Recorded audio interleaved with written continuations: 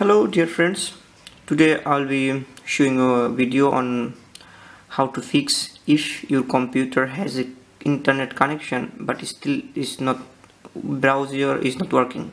I mean, in your computer you will see the internet connection is there, everything is fine, but when you want to browse you cannot browse because there is no connection. Like this one, you see, say this page cannot find, this browser is not working.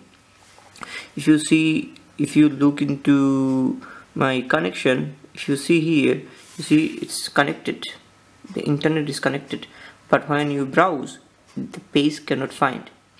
So in this case, what we can do and how can we fix? It's mostly in Windows 7. Let's see how we will fix it today. It's very easy and simple step. I will go through step by step. First you go to your restart button, and in the search button you write CMD. If you type CMD, the CMD will come like this. Yeah, when it's come, you just go to right click. Yeah, when you go to right clicks, you will say run as a administrator. Okay, so you run it as a administrator. When you run it as a administrator, it will ask you for your permission. You give the permission. When you give the permission, it's come like this. So when it's come this way, in this button, this screen, you need to type. You need to type the word. I will show you now what you need to type. First you type. You go there.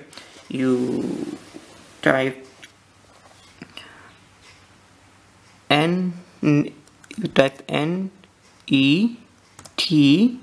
net sh, then you type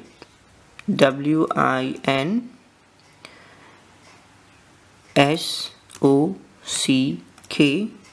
winsock, then you write space reset. Okay, when you write this, after you writing, you just press enter. If you type correctly, it will say successfully reset the winsock catalog. You must restart the computer in order to complete the reset. So in this case, you again in the here in this window, when this command come down here, you write exit. You just type exit, EXIT, exit, and then again you press it, so it's gone. Sometimes after this all, the computer will automatically ask you to take restart, but I believe it's still working. As you see, it's working on it, so it did not ask for restart. Okay, let's restart the computer now. Then if it is not restarting, then we restart it manually.